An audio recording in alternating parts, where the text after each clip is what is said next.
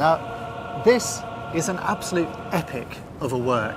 It was written at the beginning of the last century, and it was written at a time when England had an incredible navy, and of course all travel happened on the sea. It's also got a lot of mysticism attached to it. It's not just a journey across the sea or through the sea, but it's also a journey through life and the journey to the afterlife. It's an incredible display of textures and techniques that Vaughan Williams has explored. At the very beginning, there are some incredible brass chords.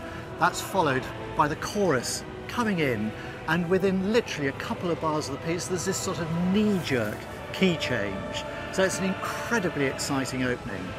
And then throughout the piece, we've got shimmering strings, we've got swirling woodwinds, we've got pounding brass and crashing percussion. This is the kind of work that people should just come and listen to and be part of, really, because nothing like this had ever happened before in this symphonic world. Mahler had written big works, but something that had involved these kind of scales and the proportion, the big orchestra, big chorus, and the soloists had never really been explored before, so it was a landmark composition.